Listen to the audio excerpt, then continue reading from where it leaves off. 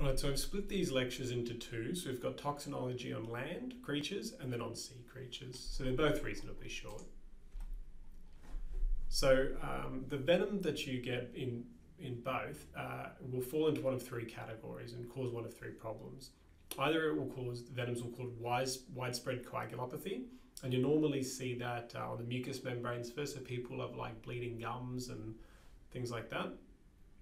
The most concerning one is that they can have a neurotoxicity, and that can present quite broadly. It can either present as over or under stimulation, so patients may be tachycardic hypertensive or bradycardic hypertensive, and most concerningly can present with a paralysis.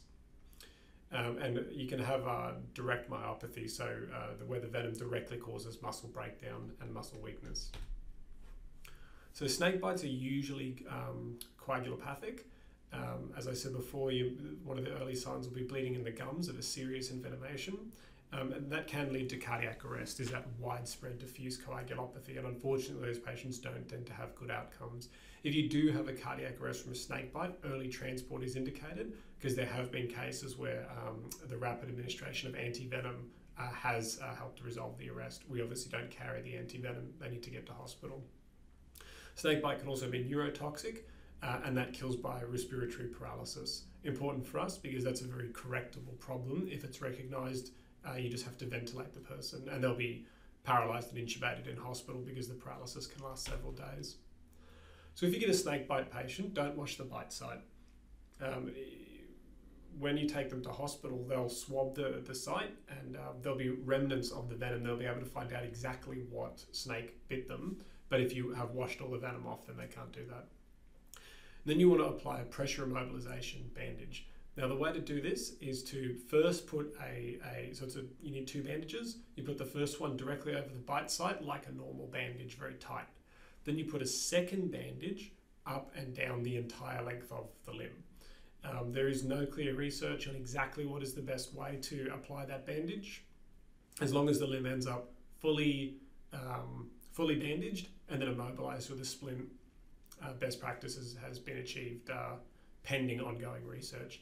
The reason that works is that venom moves through your lymphatic system, and your lymphatic system is easily compressible. So if you squash all your lymph vessels down, the venom will have a really hard time moving. Muscle movement is also one of the things that pushes lymph along through your body. So if you immobilize the limb, the venom's going to have a hard time moving again. So you immobilize, don't let them walk or move.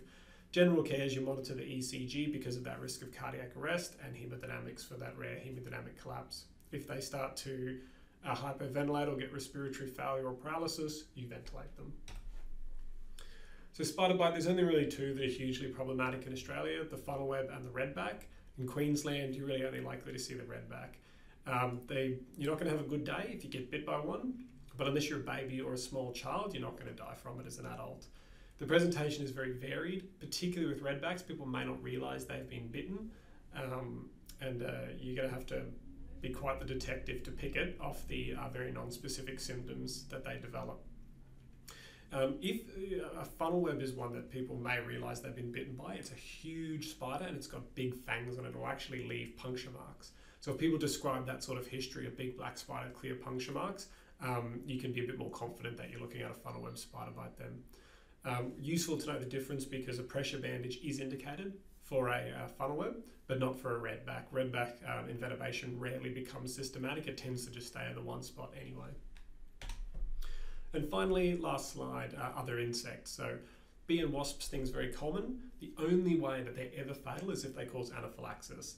And if a person does get anaphylaxis from a bee or a wasp sting, you just treat it normally, adrenaline, fluids, trip to hospital. Just remember with bee stings, many of you probably know, when a bee stings you, it tends to leave the stinger in, and the stinger will continue to inject venom. So make sure that you do remove the stinger. We unfortunately have paralysis ticks in Australia. Again, it's mostly a problem with children. If you can find the tick, if a patient is symptomatic or even if they've just realised they've been bitten by a tick, it is appropriate to remove it if you're confident to do so. The way to do it is to get something like a string or fishing line, make a loop in it and slide it over the tick and then tighten it around the base. So between the tick and the skin, that'll tend to grab the mouthpieces of the tick too, and then you can remove it. If you just pull the tick out, it will usually leave its mouthpieces in, which will continue the envenomation.